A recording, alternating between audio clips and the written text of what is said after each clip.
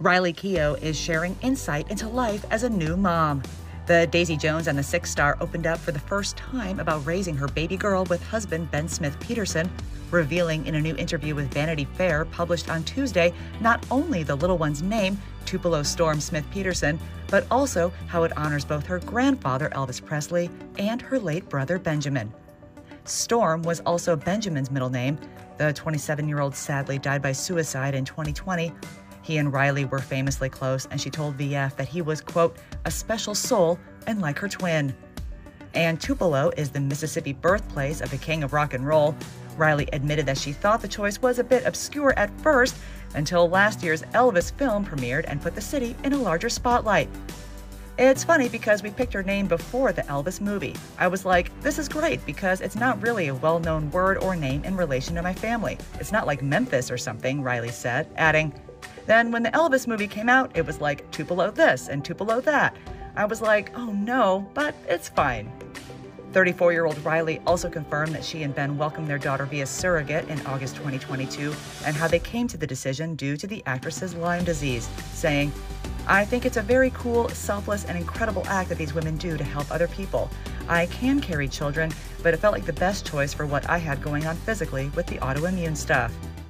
And Riley reflected on the last time she saw mom Lisa Marie Presley after the 2023 Golden Globes, just days before the singer passed away unexpectedly at just 54 years old, telling the mag that the pair shared dinner following the Hollywood event, saying, I remember thinking about how beautiful she looked, and that was my strongest memory of the dinner.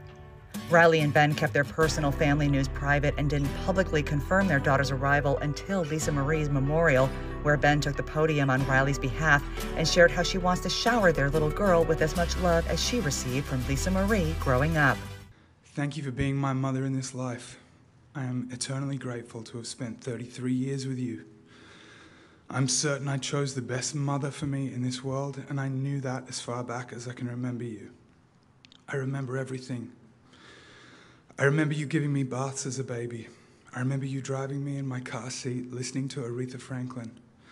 I remember the way you would cuddle me and when I'd come into your bed at night, and the way you smelled. I remember you taking me for ice cream after school in Florida. I remember you singing me and my brother lullabies at night and how you'd lay with us until we fell asleep. I remember how every time you'd leave town, you'd bring me a new tea set from Cracker Barrel. I remember all the notes you'd leave in my lunchbox every day. I remember the feeling I'd get when I'd see you picking me up from school, the way your hand felt on my forehead. I remember how it felt to be loved by the most loving mother I've ever known. I remember how safe it felt to be in your arms. I remember that feeling as a child, and I remember it 2 weeks ago on your couch. Thank you for showing me that love is the only thing that matters in this life. I hope I can love my daughter the way you loved me.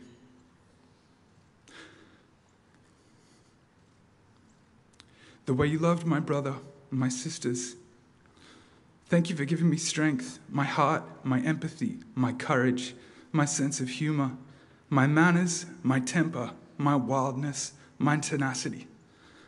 I'm a product of your heart. My sisters are a product of your heart. My brother is a product of your heart. We are you, you are us, my eternal love. I hope you finally know how loved you were here. Thank you for trying so hard for us. If I didn't tell you every day, thank you.